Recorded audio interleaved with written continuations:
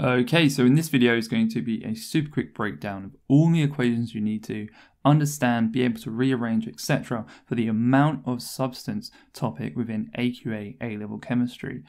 Now this video is going to tell you everything you need to know, so you don't have to worry about, did I miss an equation here, did I miss an equation there? Just learn these equations, do past paper questions for them, get used to using them, rearranging them. So let's jump into the easiest ones first off, it's just going to be our molar equations. So you should know these off by heart. N equals M over MR, our moles here. Moles equals mass of whichever substance we're looking at, and then MR is our molar mass here. Molar mass. Alright, so let's look at the units here. So that's just mole. Mass in chemistry is in grams, excluding certain topics. For example, with the time of flight mass spec, this is in kilograms. It's always important to be aware of. Next is our molar mass, and this is just in grams per mole. Okay, so super quick breakdown of that. You should know this. Very fundamental equation. Next up is our N, our moles again, equals CV, okay? Concentration times volume. So then let's write this as conc and volume.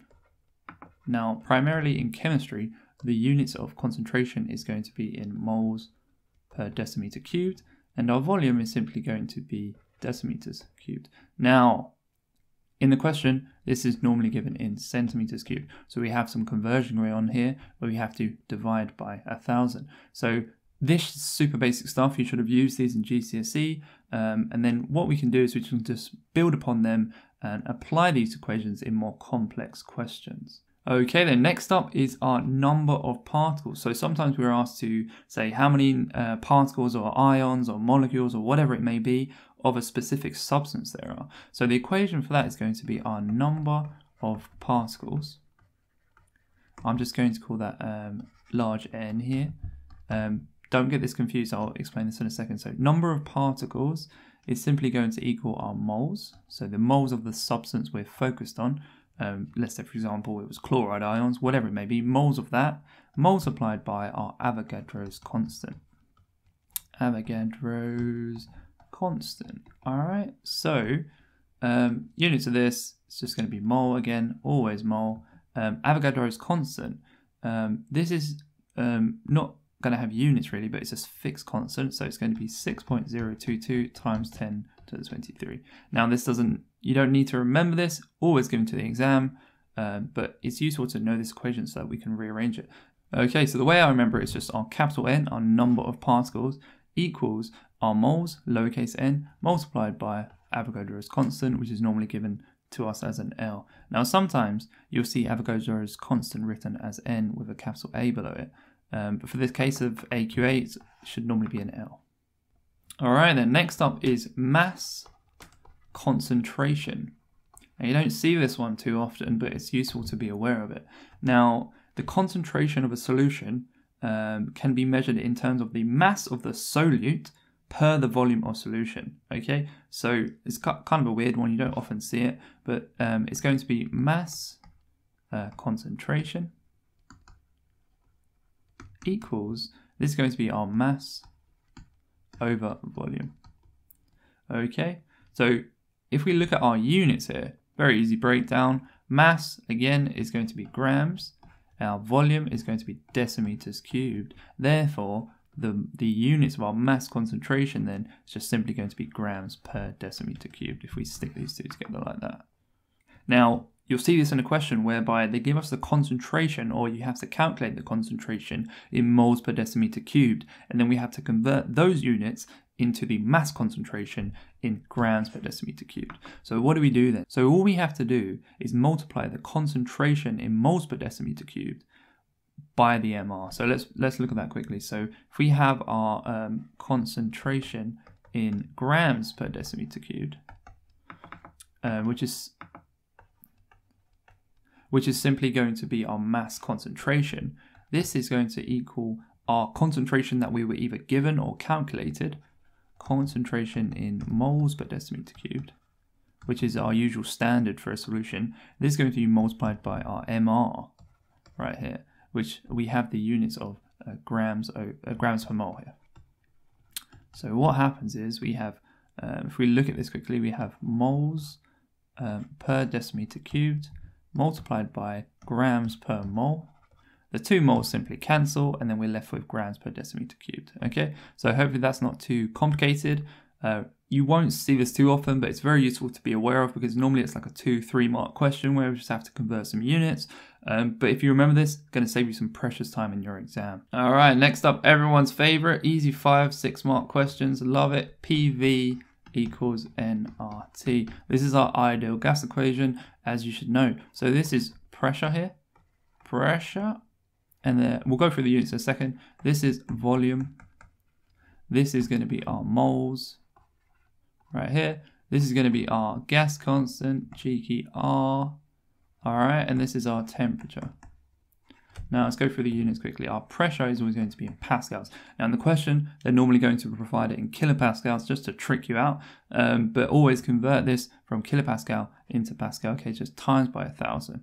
Next up, volume. This is a unique one to ideal gas, meters cubed, right? Earlier we showed that the standard for volume in chemistry is decimeters cubed. Forget that here, we want it in meters cubed, all right? So again, you have to divide by 1,000. And if we're giving it to the standard, normally our apparatus are in centimeters cubed, we actually have to divide it by 1,000,000, so 10 to the minus 6, okay? Same thing there. Just remember the meters cubed, you should be all good to go.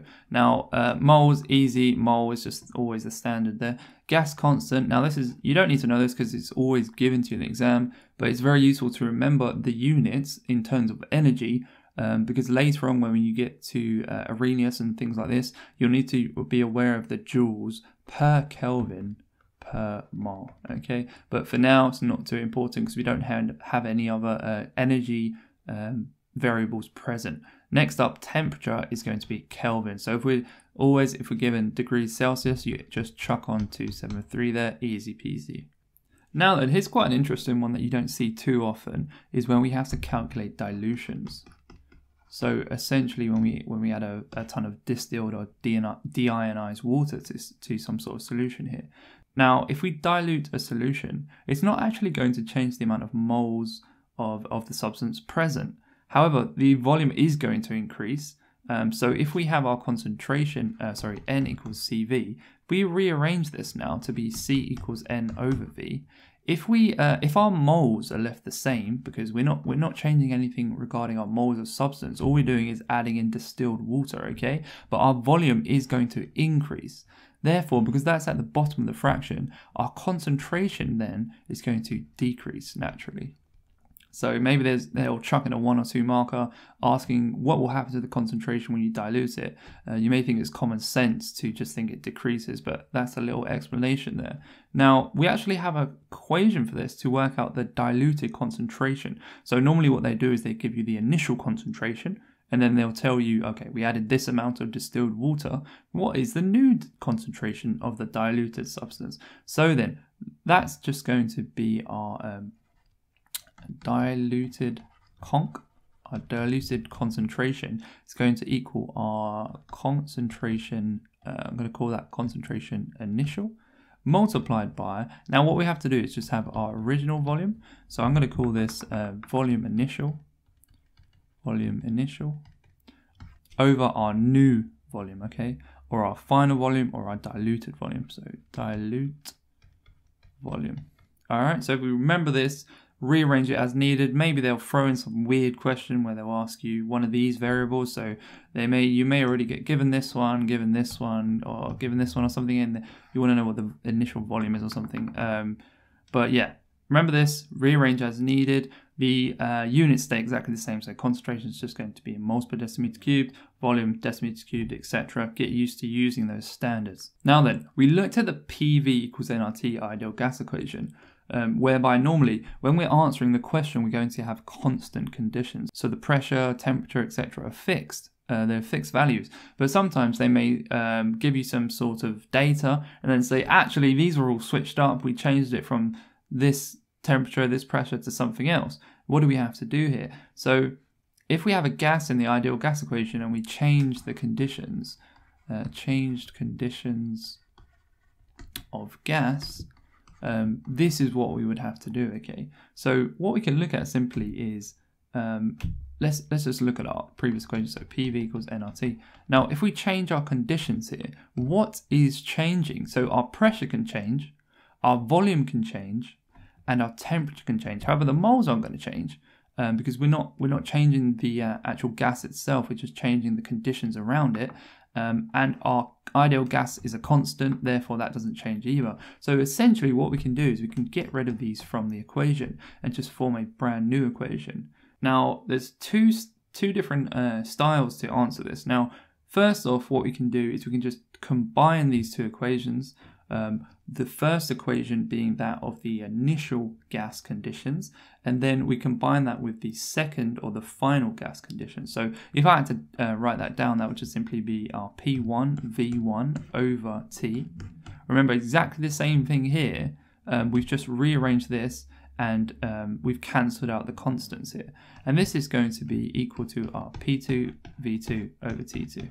Okay, so what you can do is you can have the constant, these are going to equal out, and you can solve whichever one we're looking for. Now, second way of doing this, depending on how many marks are available for the question, they may require the second type, but essentially you should get the same answer each way, is we simply work out the moles of the gas. So let's rub that out quickly. The moles of the gas, right? Let's put that R back in there. The moles of the gas, and then if we work out the moles of the gas for the new conditions, we can just simply chuck in the new conditions here, because everything else will change apart from the moles and the ideal gas, as I mentioned. So that's one way of doing it. It might be slightly easier to do it that way. But as I said, both ways work. Just do a few practice questions, work out which you feel more comfortable with. It should be an equal amount of time, really. Now, let's say, for example, they actually kept another variable the same. So let's say the pressure was actually kept the same here. All we switched up was the volume and the temperature. We could actually also remove this from the equation as well, in which case we can just simply remove it from here. So it would just simply be V1 over T1 equals V2 over T2, and then you would just solve it like that, okay? Okay, so next up, percentages. All right, percentage yield and percentage atom economy. Now, a lot of students I've tutored, they overlook these. They sort of forget they exist. Percentage yield, not so much. Normally they remember that one. It's pretty straightforward, but percentage atom economy can trip a few people up and they're like, oh, I don't remember what the equation is. So just remember these, easy peasy. So percentage yield then.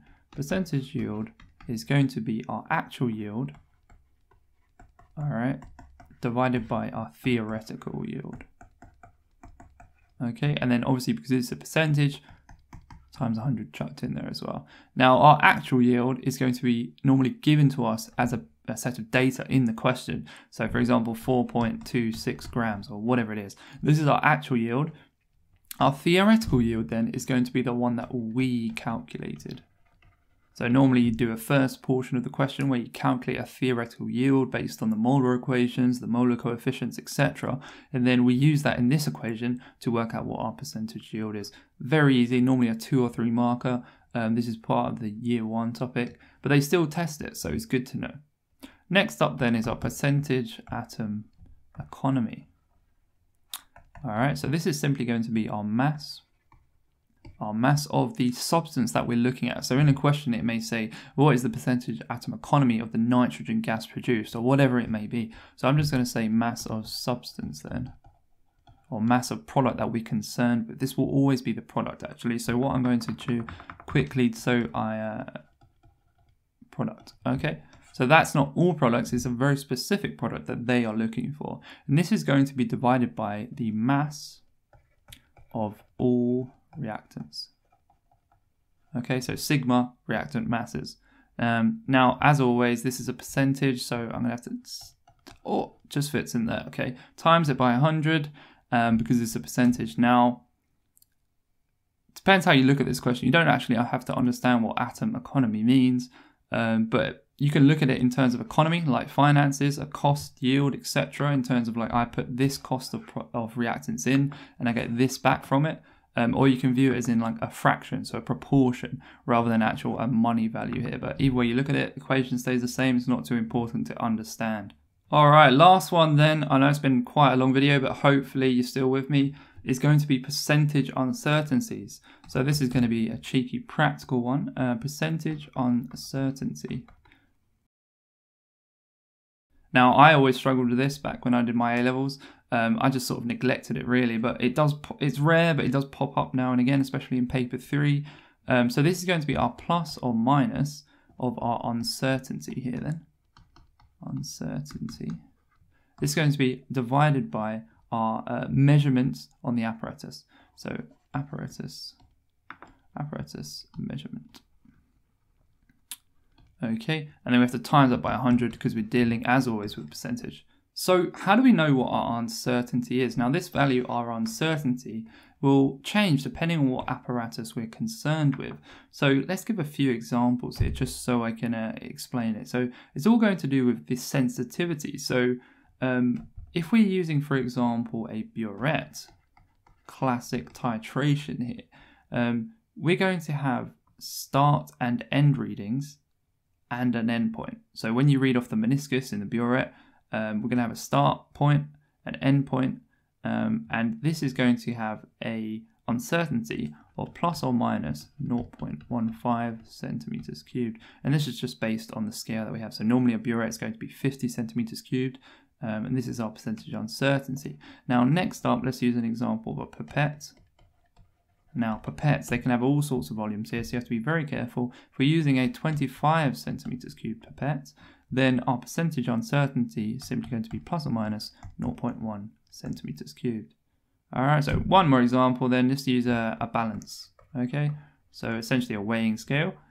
This is going to give a percentage uncertainty.